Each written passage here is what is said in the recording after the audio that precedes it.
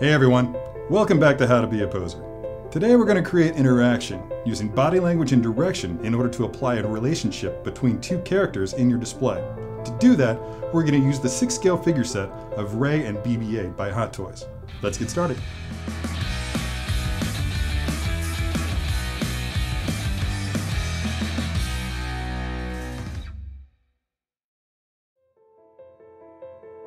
Okay, here she is. This is Ray from Hot Toys, just the way that she's going to come to you, and look at all this stuff. It's very rare these days that you see this many accessories come with a 6-scale figure.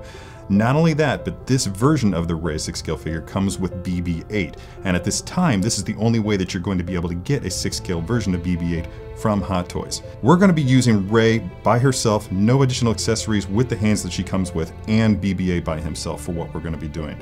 So let's get started. Starting with this pose.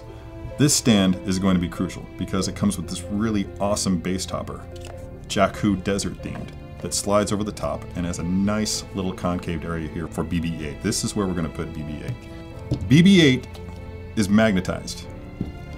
The ball will roll whichever way you like, and you can just put this head anywhere on top of this figure.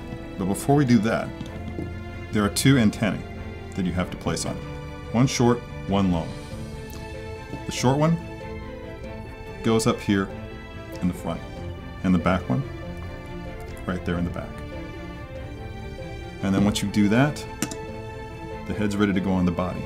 And then once you've got that established, just set it up here for now.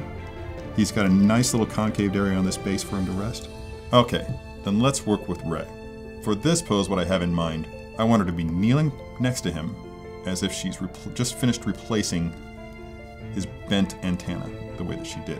With that in mind, I'm going to bring one leg forward, preferably the back leg. Now, when you do that, the knee joint is exposed. That's a bit unsightly, so you're just going to have to work with these pants to draw the bottom edge of the pants down over that knee joint. Now, if you can't, I'm not able to quite get that over, but fortunately she comes with these great little tabrets here. Get this knee, have her lean forward a little bit. Something you'll want to watch out for is that when you're doing a kneeling pose, these feet sometimes want to kick out to the side. That looks awkward, that looks painful even. So just make sure that that toe is on the ground. In addition to looking more natural, it actually provides a more stable support for the figure so that it doesn't topple. Okay, when you're trying to place the character on the base, you can have her foot back here on the sand next to BB-8. That'll have the dual effect of getting her closer to him and providing a better sense of interaction. It also has the benefit of hiding that unsightly knee joint that we talked about. Then again, to correct, because the front foot is now elevated a little bit, you're going to have to move her body forward even more than it was.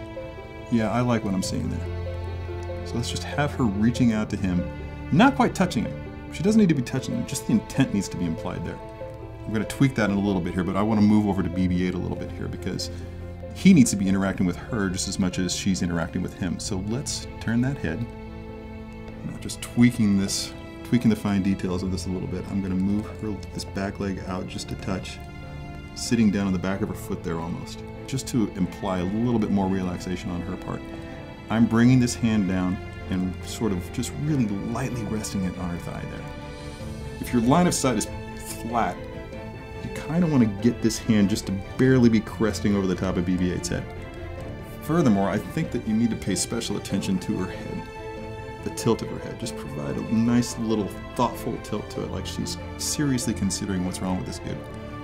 Again, just as with her, I've tilted BB-8's head here just a little bit.